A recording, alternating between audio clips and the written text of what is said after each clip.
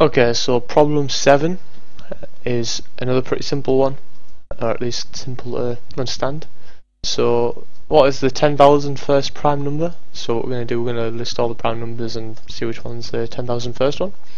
So it gives an example here of the first 6, tells that the 6th is 13, so yeah, shouldn't be too difficult.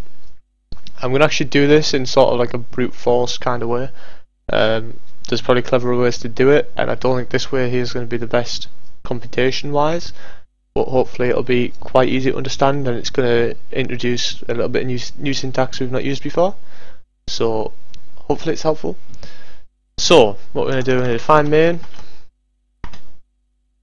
We're going to have a number that we're going to find up to, so number prime to find. So this is going to be equal to 6 to start with. We're just going to do the test example, see if we can find 13. Now x is going to start out equal to 2. This is going to be the number that we iterate over. X is going to be basically a number that just increases. We're going to say is x prime. If it is, add it to this list. If it's not, just increase it until we find one that we can add to the list. So then we're going to have list of primes. It's going to be empty. We don't know any primes yet. So yeah, simple. Now what we're going to do, we're going to say while len of, so while len list of primes is less than the number prime to find, we're going to say, now this is the new syntax, so if all x mod prime for prime in list of primes, then we're going to list of primes dot append, and we're going to append x. So what this is going to do here is it's going to say if all checks for every of the iterable. So the thing we're iterating over is the list of primes. So we're saying this little line here is basically like for prime in list of primes, if x mod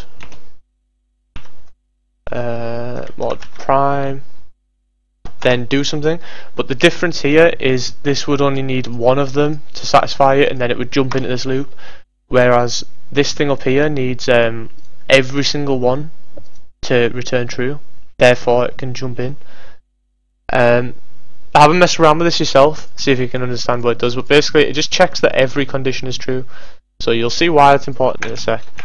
So what we're going to do is we're going to append there, then we're going to say x plus equals 1 because we need x to go up. I'm actually going to make this 2 because no, I'll keep it at 1 for now, and we'll increase it in a bit.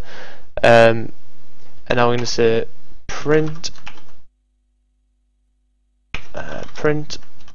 list of primes, and I'm not sure why.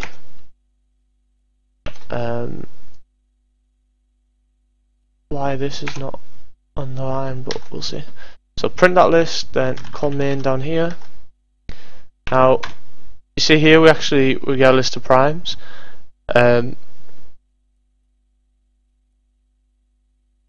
So 1, 2, 3, 4, 5, 6. We've got 6 primes. So if we print out list of primes, so we want the -1. We want the last element.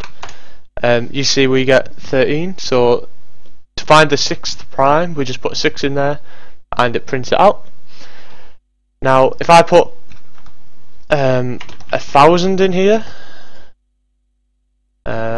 I'm actually going to get rid of this print right here because otherwise it's going to spam the console with loads of numbers.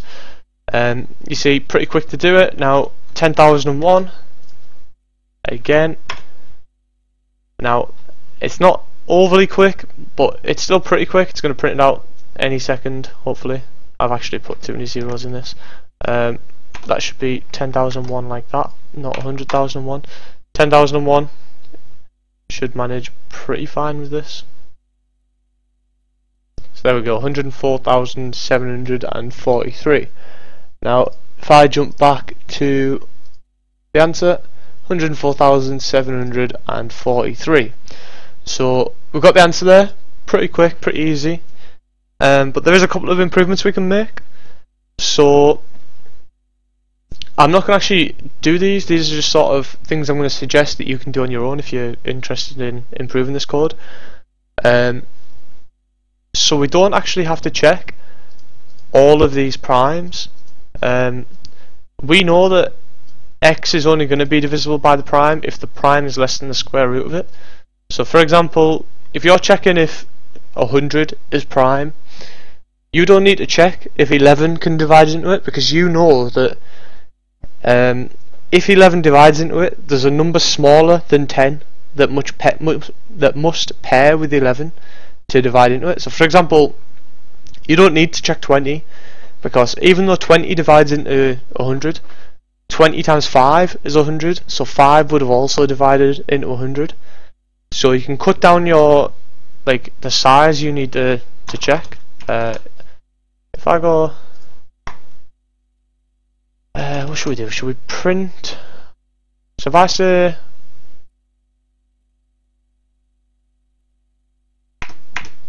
look for the 10th prime.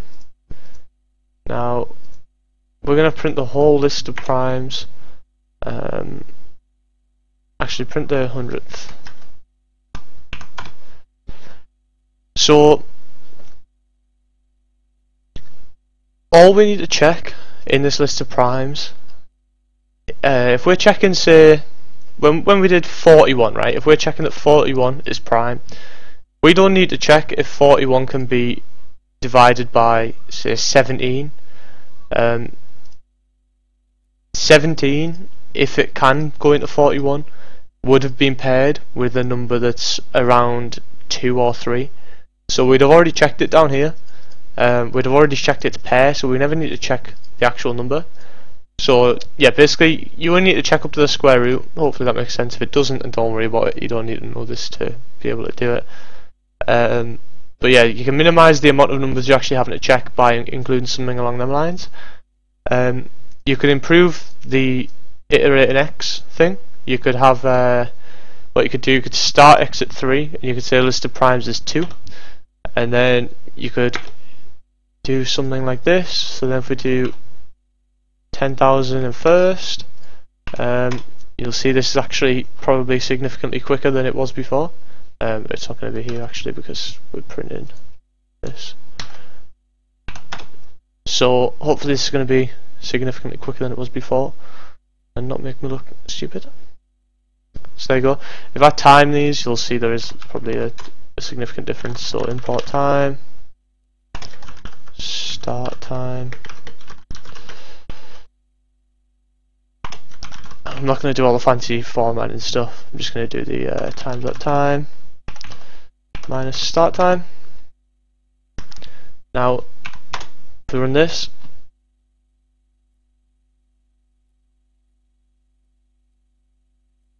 and then we drop this back to the 2, get rid of that, drop this back to the 1. So first one took 6 seconds, that's the one that I'm expecting to be the fastest. I'd probably suggest, well, I'd have a guess that this is going to take, I would have said about 10 seconds, but it seems it doesn't actually make that much of a difference.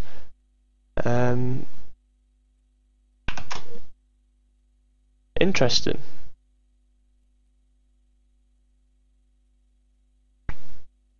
So the reason I'm guessing that there's not much of a difference here is that, let me run this once more just to make sure there definitely is a difference. I'm pretty sure there will be, but it'll only be small, and I'm pretty sure I know why now. So yeah, there is a difference. This one's obviously 6.5, this one's 6.5, these are the fast ones, these ones are both 6.6. So the reason I'm guessing is because obviously if it's, say you're checking 3 and then you iterate 3 to 4, back on this one right here. So when you change to an even number, the first number you check in this statement here is going to be 2. So it's going to like fail immediately. So you're only checking this line of code once. It's going to fail, and then you're going to reiterate it. So it's faster to do it the way I just showed you, with the 3 and then the 2 in there and then the 2 here, but it's not significantly faster. In fact, I wouldn't even add it in because I prefer stuff like this where it's a little bit more generic. But yeah, that's quite interesting. I thought we'd have got a bigger improvement there, but I've realised now why, and quite interesting. So yeah, the main improvement you can get is you need to say, like, you need to put some limit on how big this prime number can get. It needs to go up to the square root of x. If you put that limit in, then you will get a significant speed increase in this code. I'm not going to do it, but feel free to do it yourself. If you like the video, like it. If you want to see more of this stuff, subscribe. And other than that, I'll see you in the next video. Thanks for watching, and see you in the next one.